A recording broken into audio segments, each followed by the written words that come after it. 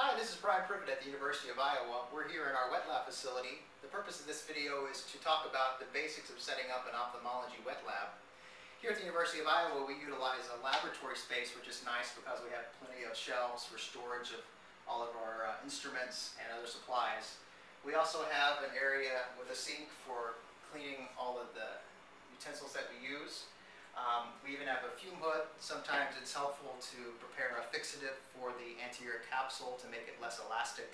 Also, you could prepare fixatives to actually inject into the lens to induce a cataract.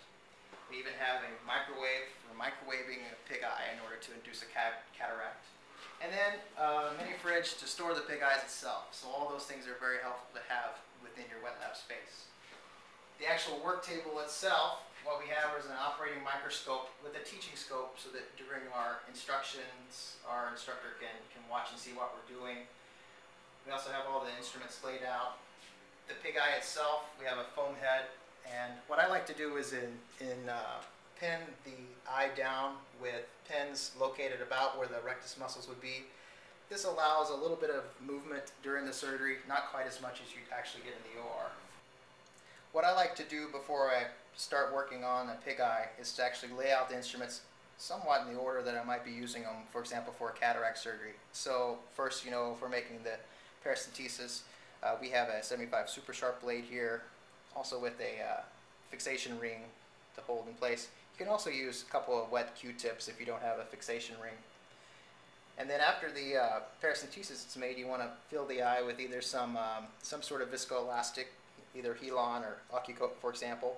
And it's nice when you actually can get the supplies from the OR if you have the expired, but those are rather expensive and hard to hang on to. So a nice alternative for a pig eye or a pig lab is to simply use a cannula with some surgical lube. And let me just demonstrate actually filling the cannula. You don't want to have any bubbles when you're doing this, otherwise you get air into the eye. And so a little trick that I found to kind of help fill this up is to kind of push from the back of the tube, actually take out the plunger of the syringe, and then push it in and try to get as few bubbles as possible, and even kind of push out some of the bubbles toward the end. And then you can simply insert the plunger back, and now you have a nice cannula to either simulate Helon or OcuCoat with the cannula in place. And then you can label that the type of viscoelastic that you want. That way you can use it and kind of remind yourself what type of viscoelastic you're inserting as you go. And then after you've sort of injected some viscoelastic, you can move on. This is a crescent blade for making your clear corneal incision, and then a cystotome, Utrata forceps for making your capsular rhexis. There's also a BSS cannula for doing hydrodissection, which for this you can also just use saline or water. And then we just have various other instruments for later on in the case. Perhaps if you want to throw some corneal sutures at the end, we have plenty of suturing supplies as well as needle holders and different types of forceps.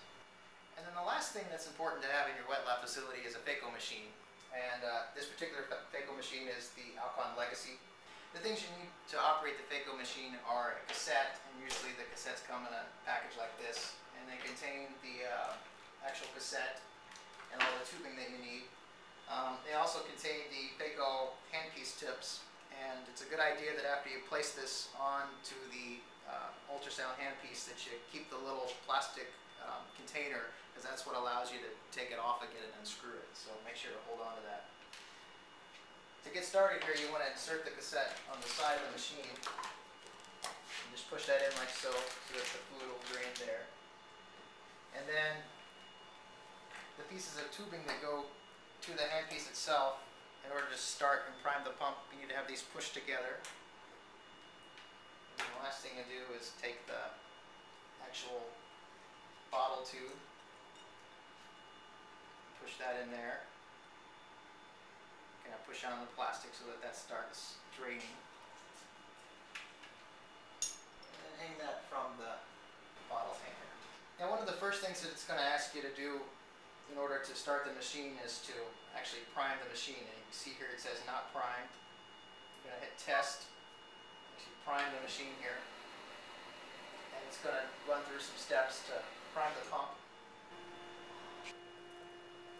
On this particular pump, the surgeon that's selected when you turn on the machine is just set to the system default. But if you did actually want to select a surgeon, you could hit the custom button and select one of the pre-programmed surgeon settings. And if at one point in time you forget what to do, we actually do have a quick setup guide that kind of leads you through the steps that you need to do in order to do all the priming, tuning, and the cleaning for the machine. Now that we have our Bickle Machine primed, what we'll do is insert the ultrasound handpiece. So you simply take the pieces apart and put them in their respective holes. And now you have to prime or tune the instrument and make sure that the ultrasound cap is on. And you push tune, and that'll tune the instrument. Now, another important thing about running a wet lab is to make sure that everyone is cleaning up after themselves so that the next person is able to use it well. And so one of the functions of the Bickle Machine is actually cleaning the machine. And so in order to do that, you actually hit test again, and then the clean function. And what the clean function will do is sort of flush the system out. And then after you're done with the clean function, you can take your ultrasound handpiece off, put the pipes back together. The ultrasound handpiece itself can come off. And a simple way to clean this is just to simply take off the phaco tip and then run water through the ends of the handpieces to sort of keep it clean. You don't just want to leave it connected to the tubing and on the machine when you're not using it. And then also, once you turn off the machine, the bottle can come down and you can actually just pull out the cassette and dispose of it in a biohazard waste area. Another thing I want to mention about cleaning is that if you do use any surgical lube and any cannulas, if you leave these overnight, the cannulas will gunk up with the surgical lube. So it's always a good idea to take these off, rinse them out or soak them in water to keep them clean. Otherwise, you'll have to have new ones. And if you have a tip for the syringe, you can actually just cap that, and then you have it ready to use for next time.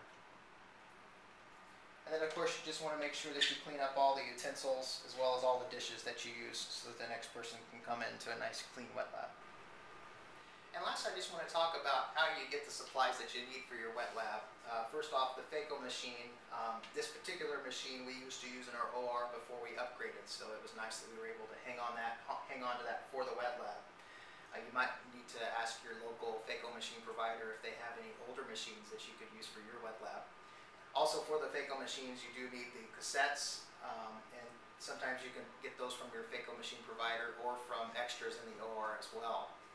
One easy thing that is to get is the BSS bottles, and it's good to ask your scrub techs and nurses if they can save extra bottles from OR cases and make sure you sort of bring them up to the wet lab, especially bottles that are greater than half full.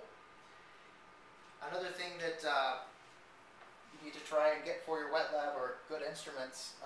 Sometimes you can get instruments that are slightly bent or less than perfect from either sterile processing or just by reminding your scrub techs and nurses to keep an eye out for less than perfect instruments. And then here in Iowa, we're pretty fortunate that we have a steady supply of pig eyes from local slaughterhouses, but in other places where it's more difficult to get pig eyes, it is possible to order eyes on the internet for use in the wet lab facility.